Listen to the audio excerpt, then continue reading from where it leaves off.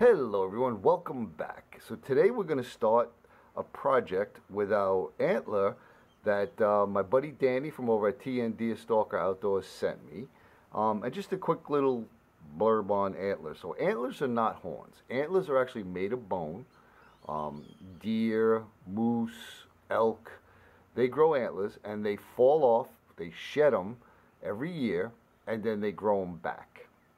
Horns are made of keratin, and which is basically like your fingernail or modified hairs, and they don't fall off. All right, so like a cow. There is one that I know of, the pronghorn antelope, that will shed their horns. They shake their head like crazy. It's pretty wild to see it until it comes flying off, and then they regrow another one. But generally, horns don't fall off. Antlers do. So our first project is going to be a whistle. And I'm going to cut this tine off. I'm just going to do it with a hacksaw. Won't bore you watching that, and then I'll bring you back when that's done. Alright, so we have it cut off.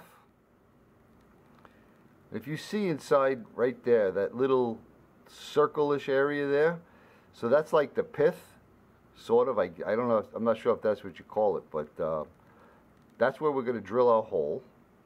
So we'll probably come in about maybe, so you want to go straight, so I'm going to say probably about maybe that far. I'll give you the measurements as we go.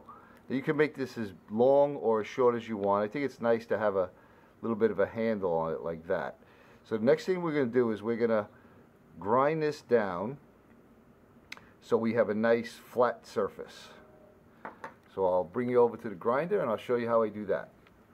Alright, so I'm over at my belt sander. Make sure you wear a dust mask when you do this.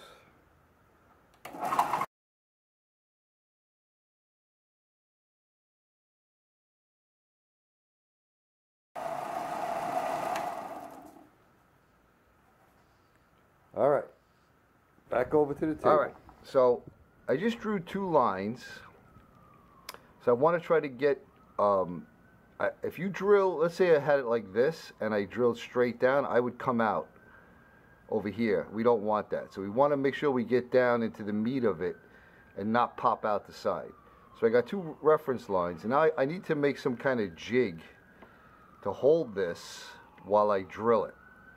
So I'm going to see what I can come up with, and then I'll show you what that is, and then we'll get on to the drilling. Alright, so I realized I was overthinking this, making a jig and all of that nonsense. I was going to carve out, and I'm like, you know what, that's way too much work for drilling a simple hole. So I just clamped it to a piece of wood. I'll hold this on the drill press and we'll drill it out. If it don't work, I'll do it by hand with a hand drill. So let's get over there and drill this out. Alright, I know the lighting is terrible in here, but let's see what we can do.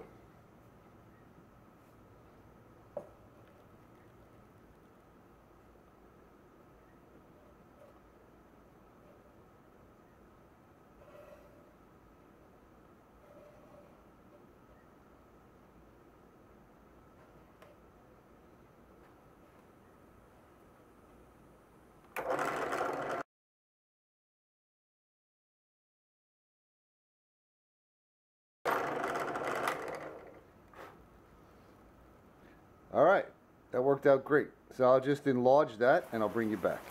Alright, pardon the messy bench. This is what my bench looks like after I do a project, and then I clean it up. Alright, so I got the hole drilled. I believe it's...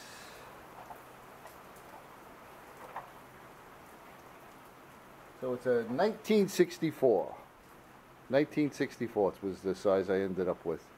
So now I'm just going to put a line here, and I'm going to put a little saw cut in here, and I'll show you that, and then we're going to make our 45-degree angle for the air to escape. So let me set this up. Alright, so I'm just going to use plain old hacksaw.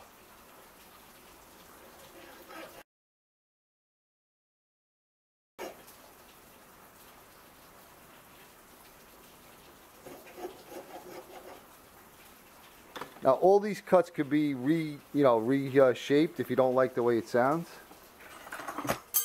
Whoa. So now to make the bevel, which should be around 45 degrees. I like to just use a file.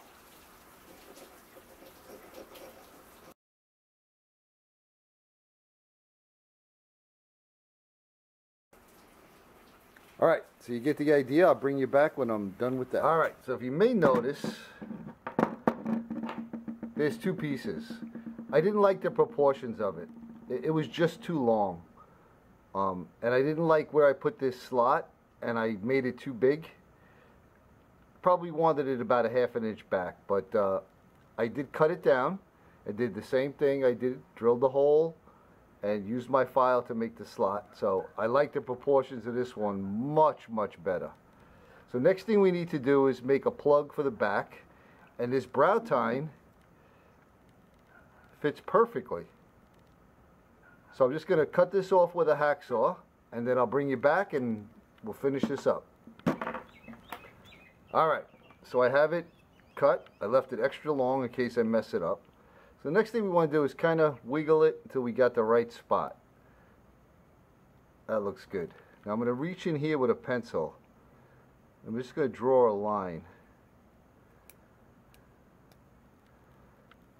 And I'm going to cut that off. I'll bring you back when that's done. Alright, so I have it trimmed off. You don't want it to come past that initial cut there. Now I want to put a flat on it. And I'm just going to use a little needle file. This is trial and error. Keep going. Don't go too much. Go crazy because you can't put it back. There's already a natural flatness there.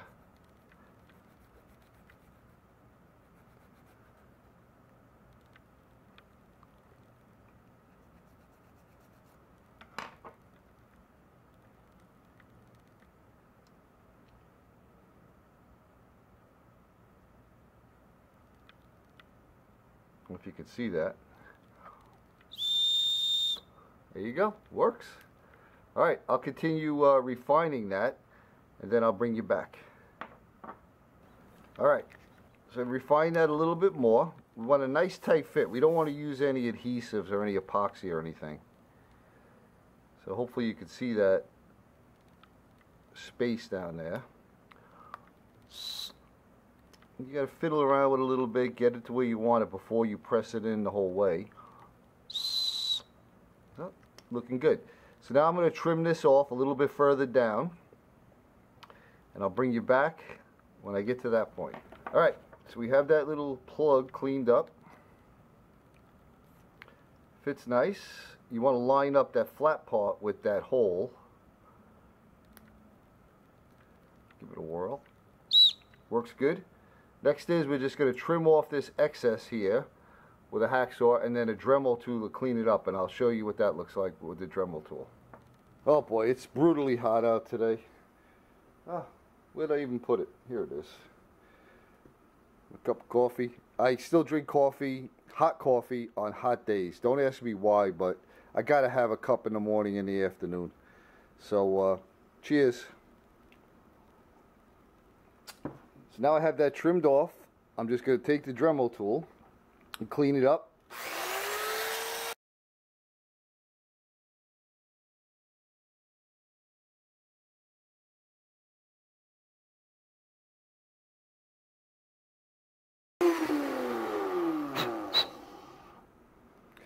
Oh, hopefully that's showing up.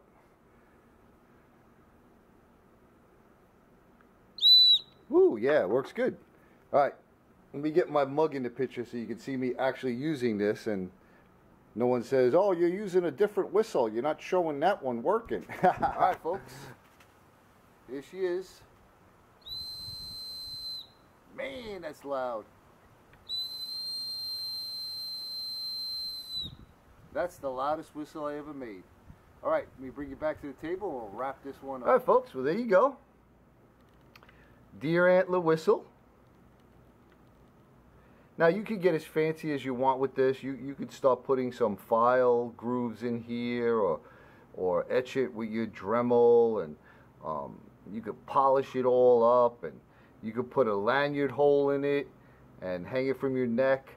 But I'll tell you what, I like it just the way it is. It's very easily to slip in my pocket, and I know I'll have some kind of signaling device with me while I'm out and about. So hopefully you enjoyed this, and again, Danny, thank you so much for the antlers. I really, really appreciate it. I have a playlist for items I make out of deer antlers. This will be the third thing going into it. I have deer antler buttons and a deer antler measuring spoon. And as I make other crafts out of the deer antlers, I'll put them in there. And I'll have the link in the description below. So thanks everyone for watching. I appreciate your views. I appreciate all your comments. I hope you all are having a great, great day. And we'll see you on the next one.